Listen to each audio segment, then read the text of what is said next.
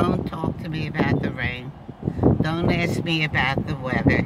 Don't tell me to have a good one, and don't tell me to have a nice day. Because you know what? The weather is a cockinish. It's raining. One time it rains, so you get out of the car, you're soaking wet. You're wet. It's an angetriebene rain. What's angetriebene?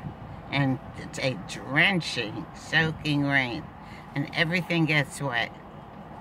Then 2 minutes later, you look, while you're drying yourself off, the sun comes out, comes big and bright and warm, and man can wel zersetzt werden from the heat.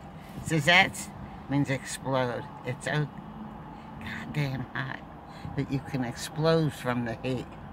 It's really a cockinish. Nicht dahin, nicht daher.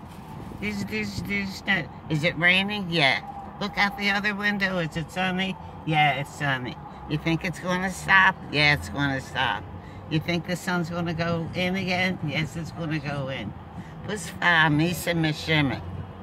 Can it be? Is it a nice day? No. Is it a not nice day? Yes. You mix them all up together, and what do you have? You have it simmus. Simmus?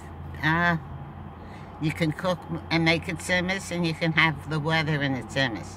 What are you making such a simmus about the weather? Because, for God's sake, you put a raincoat on, by the time you go outside, the weather stops, and it gets sunny and bright and nice.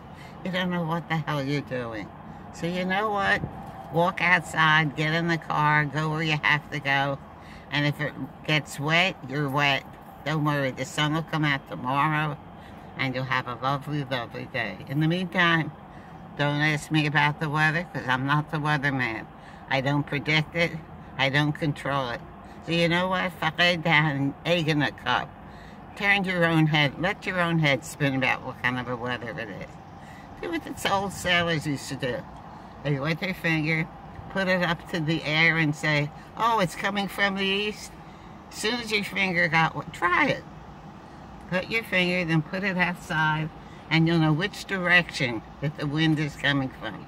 You don't have to be a monk. You don't have to be a learned man to know that. Use your common sense. If your bones hurt, it's going to rain.